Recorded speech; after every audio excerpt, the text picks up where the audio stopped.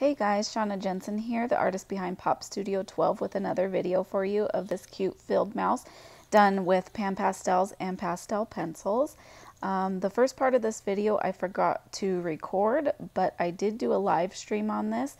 So if you haven't seen it, you can see how I block in all the colors and stuff in real time. And I will put a link to that in the description down below. I got this reference photo from, you'll see on the left-hand side there where my mixing palette is, there's a name there, Gary Chisholm, I think that's how you say it. He is an amazing, amazing wildlife photographer, and he was so kind to let me use this photo. You can view his, all of his pictures on ViewBug, and I will also link that down below, but he has just a ton of stuff really, really good. So anyway, so like I said, I did this on the live stream when I blocked in all the basic colors, and now I am basically just going on top with my Conti sticks and my Carbothello pastel pencils, just trying to refine everything better, get more detail on top. I really love working in pastels because it is just so easy and fast. It's such a fast medium, but it's really easy to get those details, especially if you're using the pencils on top. And you absolutely don't have to. You can just do a whole painting with the pan pastels, but I like to try to make mine as realistic as possible, so that's why I use the pencils too. And I am working on pastel matte paper. This is a 10 by 10. And also, I just want to apologize for the skew of the video. I did record this on my GoPro, and it was the first time that I used the time-lapse feature on it, which is amazing. It saved me like half the time in post-processing because it kind of does the work for you, but it makes it funny, like this wide-angle lens or something. So anyway, I am starting to work on one berry at a time, just getting in all the detail. So I'm kind of starting with refining each little pulp, I don't know what it's called. Just kind of getting each of those done with the shadow color first that's in between to just refine them so I can see better, because when you can see like the purple berries on the top, I just very, very roughly put it in about where it's going to be. So when I use the pencils on top, then I can really map out where each one is going to go. So yeah, I'm just building up. I'm putting the dark color down first, and then going up with all kinds of different like blues and purples, or like with the reds, I use red, orange, yellow, just layering and layering until I get it to look how I want.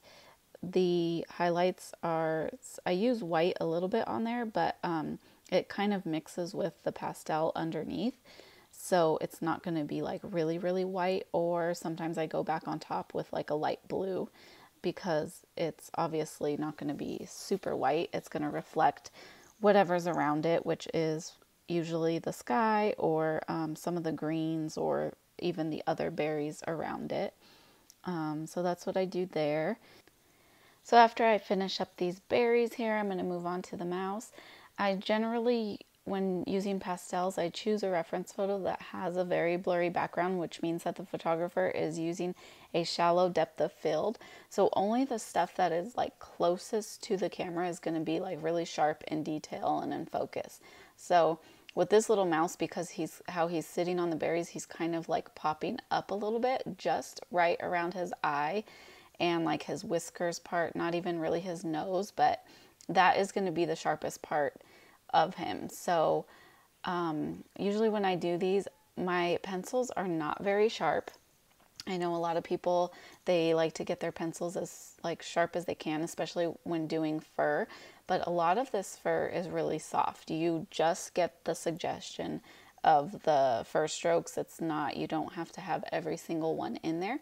So my pencils aren't very sharp, and what I do, and you can kind of see it, I don't know, this video's sped up pretty quick, but I'm kind of turning the pencil, like I'll do a stroke and I turn it and turn it and turn it, and just, that's how I keep my pencils sharp.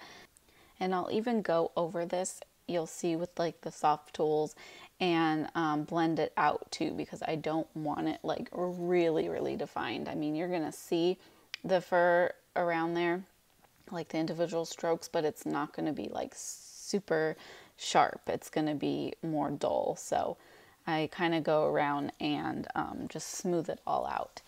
And right here, I am just adding more to the background because there is a lot going on back there. Even though it's blurred, it has probably leaves, different stems, so there's different colors going on back there. So I'm just kind of adding that in, making it more interesting, a little bit more depth to it. And the last thing I'm going to do is add more detail onto the berries, and that's about it for this one.